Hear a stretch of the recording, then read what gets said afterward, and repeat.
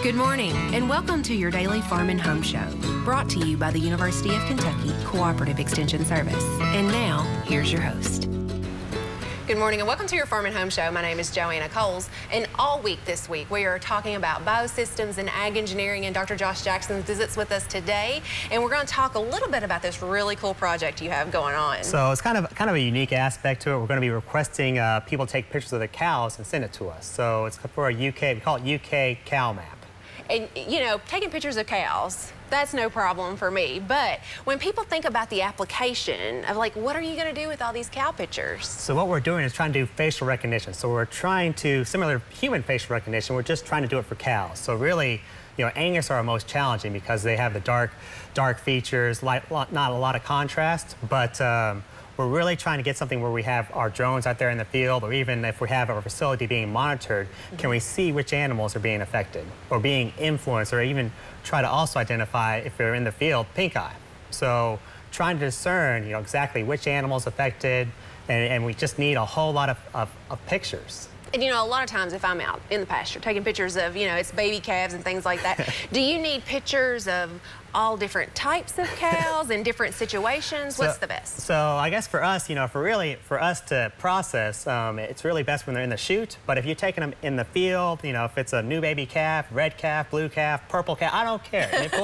I'll take any and all photos of calves. I'm just really excited trying to get their facial features primarily. So if you get the ears in the photo, make sure to get the muzzle, trying to get, you know, something we can discern, because we're using deep learning algorithms, so we just feed it a lot of information, and it does a lot of the hard work and heavy lifting for us to figure out, you know, what's the discernible difference between each and every animal. So that's why we need a whole lot, because we're trying to throw at least 10,000 photos at it. So bulls, heifers, steers, anything and everything. And then we're also taking some of the bodies, so we're using some of the bodies to help us discern as well, you know, what physical features as well. And so it's challenging. You know, there's a lot of challenges. I would say, and, you know, if people are out there and they say, you know, I have a bunch of cow photos on my phone, how do they get them to you? So part of it, we send it to our Gmail, ukcowmap@gmail.com is one of them. We have hashtag ukcowmap if you want to throw some photos on there. Primarily through Gmail. If there's other ways, if they want to try to get us to, like, Google Photos, we'll figure it out. If they have a whole bunch of cow photos, we'll take them, because, you know, the cattle change throughout the year, so if they get some throughout the year, because, you know, as they get in the summer, they lose some of their hair coats. That's a challenge for us to try to, you know, acclimate to that, or they gain hair coat in the wintertime, and then they sometimes cover their faces in mud. We even get a couple of those. You know, it's still good for us to try to help train our algorithm on how to identify, you know, what's a good one to try to identify, what's a good one to just to throw out. Okay, and so if people are thinking about weaning calves this fall, if they could snap several of those as they come through the chute. As they're coming through the chute, just snap a photo, you know, and upload it, and you can send it to us. We'll be more than happy, because that's really, if you have that uniform background, it's easy for us to pull out that calf's face and then try to process. So really just trying to identify, you know, what specific features for them can help us identify that specific animal. So it's a neat project. It is, but I can't imagine the amount of photos that's coming to you. Do you guys have a grad student that's up there just working on these photos? We have a couple of graduates and a lot of undergraduates who like to draw out, you know, and trace the cow's face. And so, you know, we've done this, and you know, within a camera, we can see up to about 90% accuracy to identify animals within a day.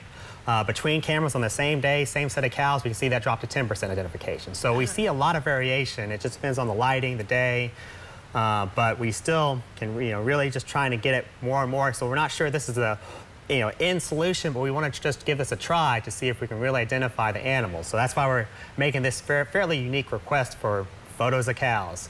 Absolutely, and I think that we can definitely help with that. But how many photos do you guys actually need? Need, I'd say 10,000. You know, overall, say about 10,000. We can, you know, make do with what we have, but if we get at least that many, that'll really help us, you know, hone in on what exactly, which features, and, you know, the distance between the eyes, the length of the nose, the different aspects, which one of those are the most important for identifying animals. And so there's a lot that's going into developing this information. Right, and so we're trying to, it's, you know, similar, we're using similar programs to what they use in facial recognition for humans. We're trying to do our own algorithms to really hone in on a lot of work's going into how do we identify these animals, because they can lose a tag. It's hard to see the tattoo in their ear.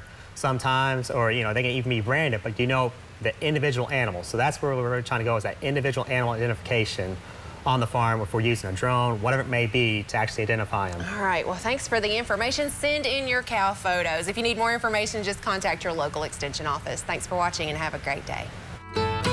If you have questions about today's topic, please call the Warren County Extension Office at the number on your screen. Thanks for watching and have a great day.